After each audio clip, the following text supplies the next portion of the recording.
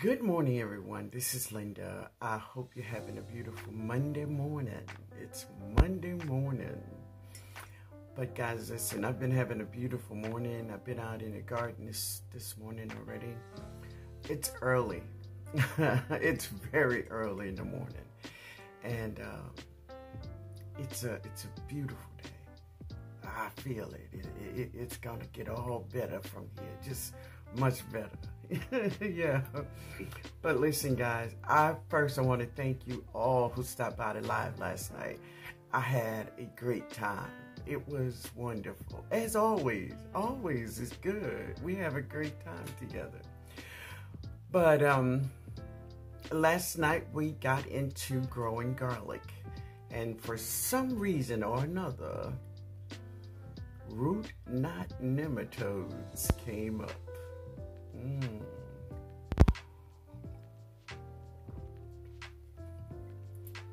We're going to talk about it today. Yes. But first, if you are not subscribed to the channel, hit the subscribe button. I will be sharing my Zone 9 garden. Yay! Yay! Yay! Yay! It's early, yo.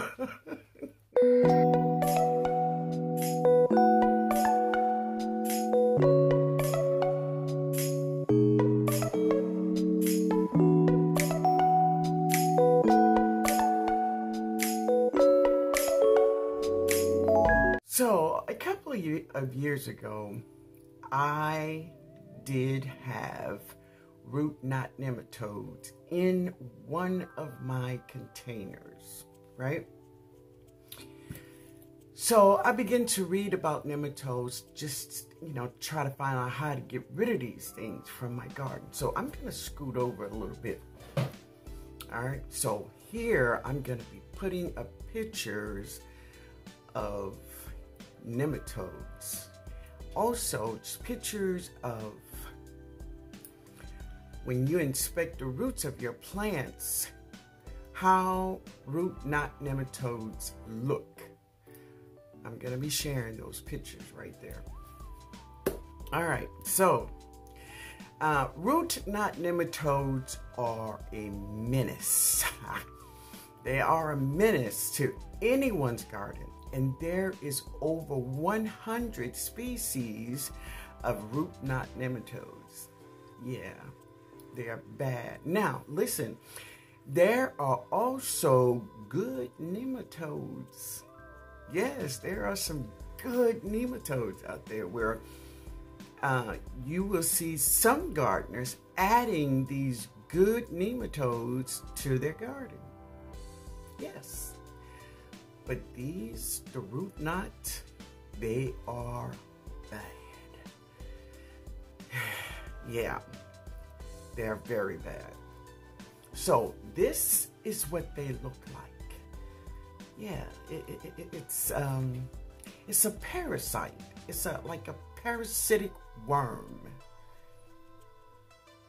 in your vegetables. Yep, that's exactly what they are. All right.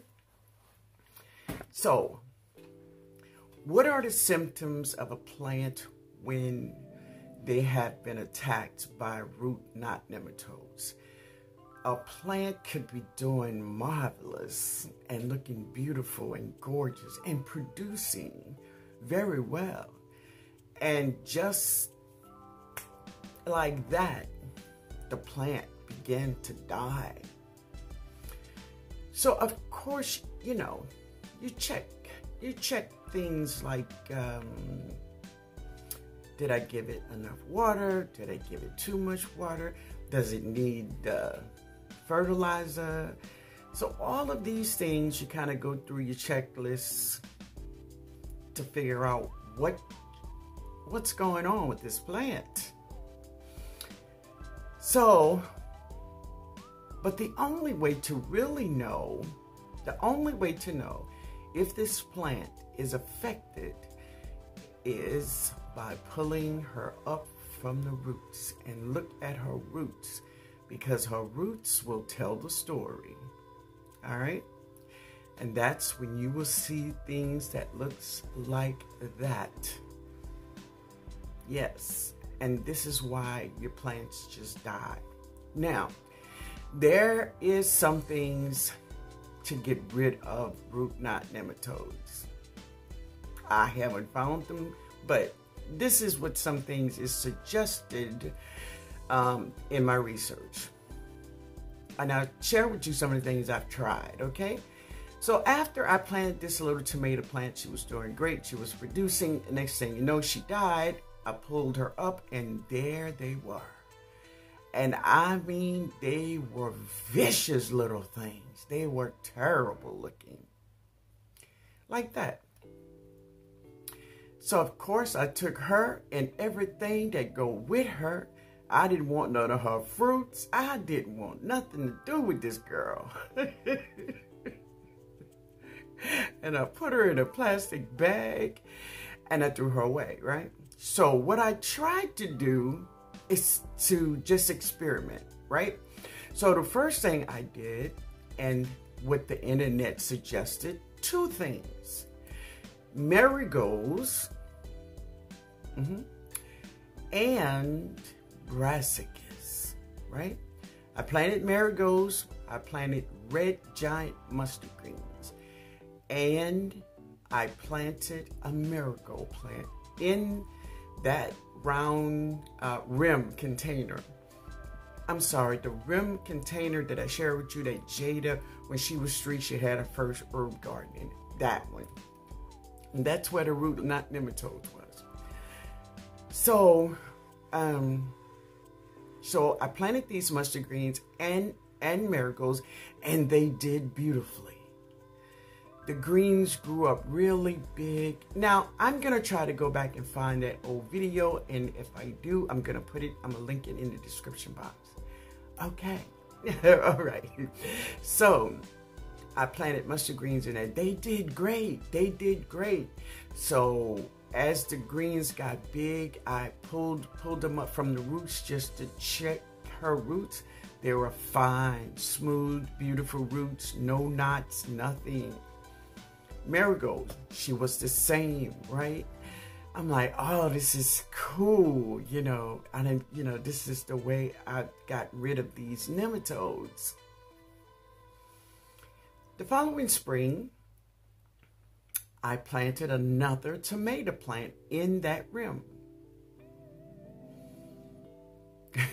Right, the root knot nematodes killed that tomato plant.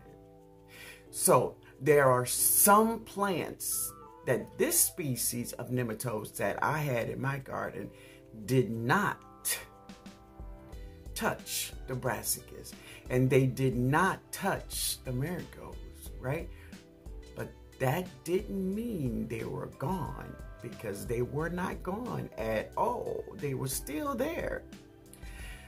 So my thing, what I did, I got another plastic bag and I turned that rim upside down and got all of that soil off my property, period. And I cleaned that container out with bleach and let her set for about 6 months before I planted anything in it. But the root knot nematodes did not have anything really to do with the container, really. They didn't care about the container or what they were in. Root knot nematodes lives in the soil. And see, that's another reason, if you think about this thing, when you go to these big box stores and you buy these sick little plants, and you know, a lot of us buy sick plants and they got them for $1 and $2.50, these little sick plants, and they look really, really sick. And we come home and we incorporate them into our garden, not knowing nothing about them. And this is why I have in my garden, I have a award, you know, for new plants.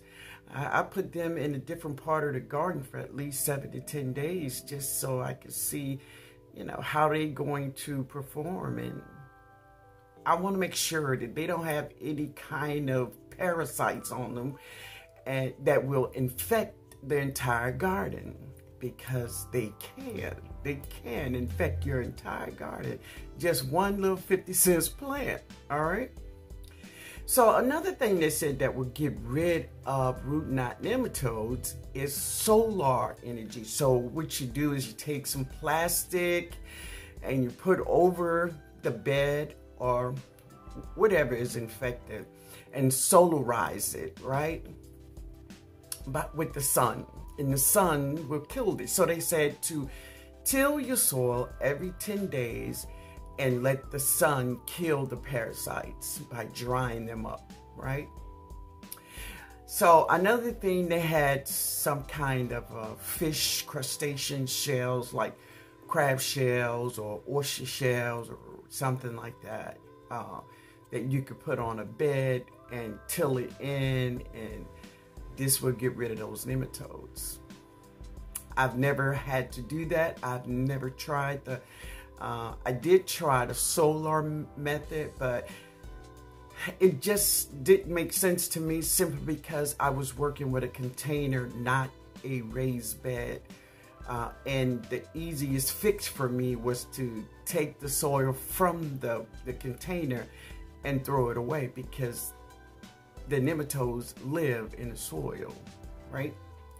So this is what root knot nematodes are. And yes, they are parasites, and they will destroy, and I say destroy, your garden within a blink of an eye.